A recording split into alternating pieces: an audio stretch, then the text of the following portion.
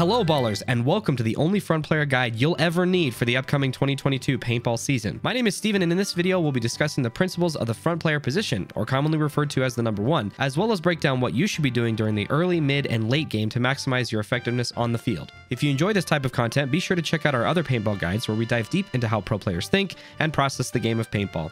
Lastly, be sure to check out our Discord community where we discuss all things paintball and get into heated discussions on whether or not 3 brands of root beer should be in S tier on a tier list. Like what? Let's get started. Perhaps unlike any other position, the effectiveness of the number one can make or break a team's success, especially on Tournament Sunday when they're likely to be more gassed than anyone else. We won't cover ways in which you can condition as the number one in this video, but suffice it to say that your conditioning is a contributing factor to your success at this and any other position on the field, and that much of the fatigue of paintball can be avoided by exercising proper fundamentals. For videos on proper paintball fundamentals, be sure to check out our TikTok in the description below. With that out of the way, let's talk about some characteristics of the number one. As the number one, you are typically the smallest and fastest among you, the furthest and widest up the field, supporting your team by applying pressure through your survival and reconnaissance, and often acting as the linchpin against any dug-in opponent, as your decision making can either collapse or break open a point. Some principles of the number one are that you must have a job and know your job before you step onto the field. Listen to your teammates, communicate what you need, and react appropriately to what's going on, and do all within your power to move up the field and apply pressure on your opponents or relieve pressure for your teammates. The early, mid, and late game can be broken up into 3 distinct parts, with each part being contingent on how in control you are in any particular point. Keep in mind that when we talk about these distinct parts, they're all happening within seconds of each other. The higher up the divisional ranks you go, the faster your decision making will need to be.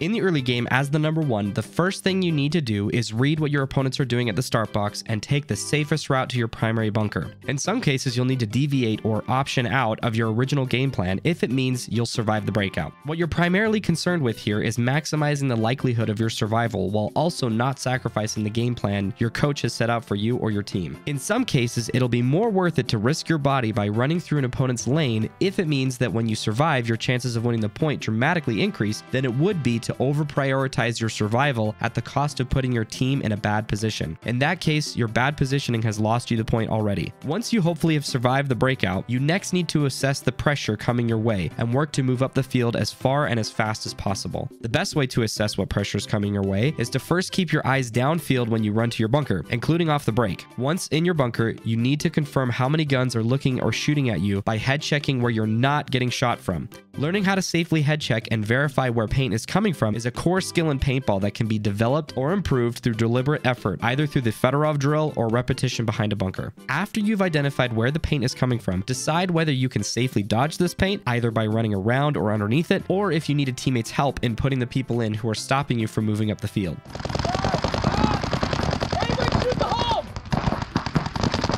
You should be able to make some kind of secondary move by this point. Also, as a side note, it's easier to communicate to your teammates only when your progression up the field has been stopped, as this serves as a natural reminder for most of us, but it's far better to relay this information in real time as you're processing and working to move up the field, as this is the speed at which top-level players play at. Once your progression up the field has been halted, hopefully only after you've made your secondary move, you have entered the mid-game. In the mid-game as a number one, you first need to assess the situation. Identify what the kill count is, how many teammates you have alive, who saw you make your move, and then sync up with your remaining teammates. The easiest way to sync up with your teammates is to start a conversation with the guy closest to you. If there's no one close to you, shout someone's name and wait till you get a response. Once you get a response, work together to either move up the field quickly or halt your opponent's progression. Knowing whether to risk your body to move up the field or play safe and halt your opponent's progression depends on quite a few factors that will be covered in a later video. For now, suffice it to say that this is one of the most complicated decision-making trees in all of paintball. It deserves its own video. After you've determined what to do, you have entered the late game. But before we enter the late game, let's summarize the mid game. The entire point of the mid game is to assess the damage and gain control of the field. Once the chaos of the point has stopped, which is only accomplished by knowing your kill count, how many teammates you have alive, and where the remaining players are, you've entered the late game. In some cases, you can keep the chaos going long enough that you never enter the mid game and instead go straight to the late game. This can be accomplished by quickly blowing out one side and running down the field, or by making moves that your opponents don't see, so as to prevent them from gaining the intel they need to move into the late game. This is why, as a front player, it's very, very important to know whether or not someone saw you make your move up the field. You should always assume that if you saw someone, they they saw you, unless their back was to you while you made your move. There are other instances in which your opponents can know where you are without either of you seeing each other. For more on that, be sure to check out my guides linked in the card above.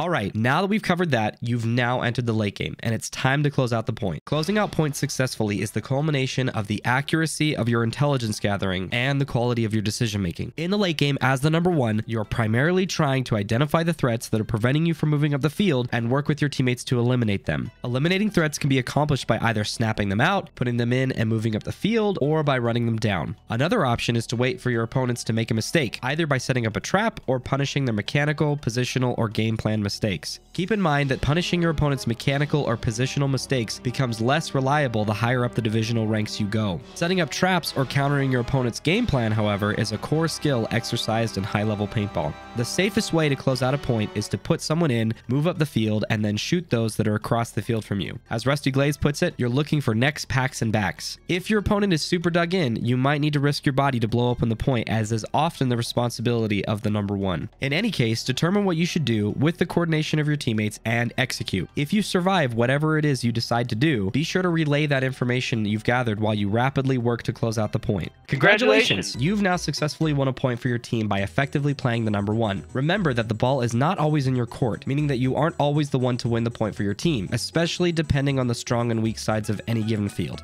Thanks for watching. If you enjoyed the video, be sure to like and subscribe so you won't miss when we drop our next guide. Also, don't forget to check out our Discord server in the description below, where you can discuss paintball further or play video games with like-minded individuals. I look forward to seeing you guys in the next video, but until then, stay safe and have a good one.